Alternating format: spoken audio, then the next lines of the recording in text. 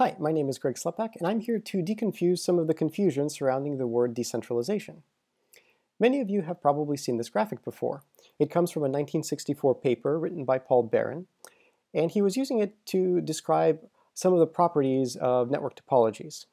What many people miss, however, is that it was written in a time before the internet actually existed. And that's somewhat unfortunate because the word decentralized is thrown in there along this spectrum that only pays attention to network topologies. It doesn't actually pay attention to how the word decentralization is often used to refer to power. In fact, the term decentralization predates the paper by over a century when it was used to refer to decentralizing French political power structures. In the picture on the left, we see the centralized network with a single point of failure, and it becomes decentralized, removing points of failure. On the right, we have a network that he referred to as distributed, and he used that to refer to a network that, should any one node go down, it doesn't take the entire system down.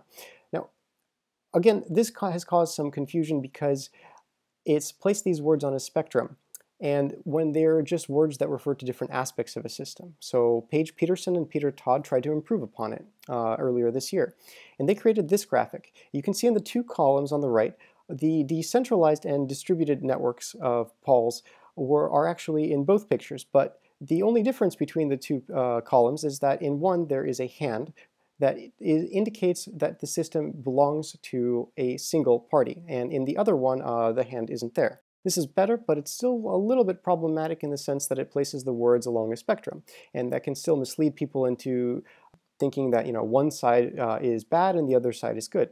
So how do we use these terms today to describe systems?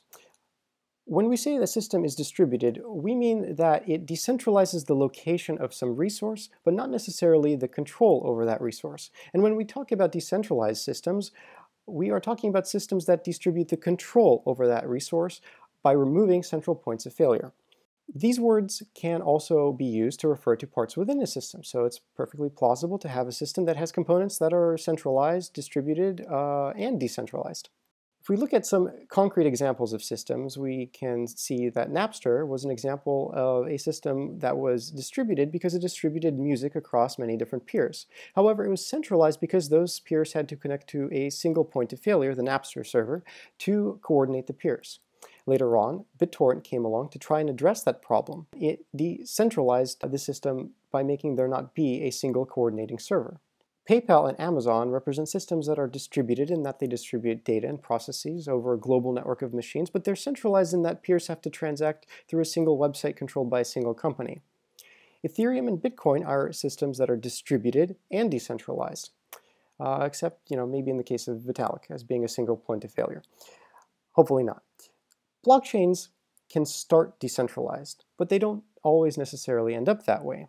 So it's important to be able to quantify the decentralization of a system. And in the case of blockchains, we can come up with a metric. And we can say that the decentralization of a blockchain is just the number of doors that need to be knocked on to compromise the system. Or in other words, the minimum of the number of developers who have control over the code, the number of nodes supporting the network, and the number of miners and validators who are securing the network. If we graph it over time, we see that there is a start where the number is low because there's just Satoshi hacking away, and it progresses until a peak where the limiting factor is the number of developers. There are a whole bunch of nodes, but then suddenly mining pools form, and now mining pools are the limiting factor, and we get all the way down to 1 at one point in time when Ghash had over 51% of the power.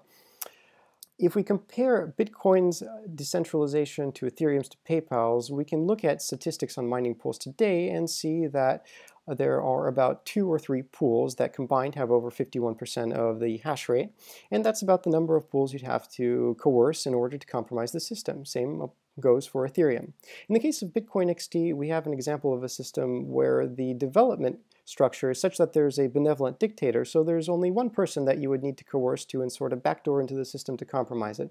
And same applies to PayPal.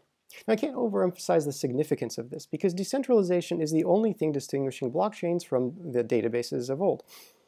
All of the stuff that we love about blockchains goes out the window if the blockchain centralizes.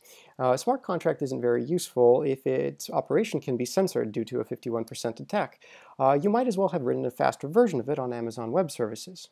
So remember, without decentralization, Ethereum amounts to an inefficient version of Amazon Web Services. Thank you so much for having me today. Here's my contact information if you want to get in touch. Please enjoy the rest of DEF CON.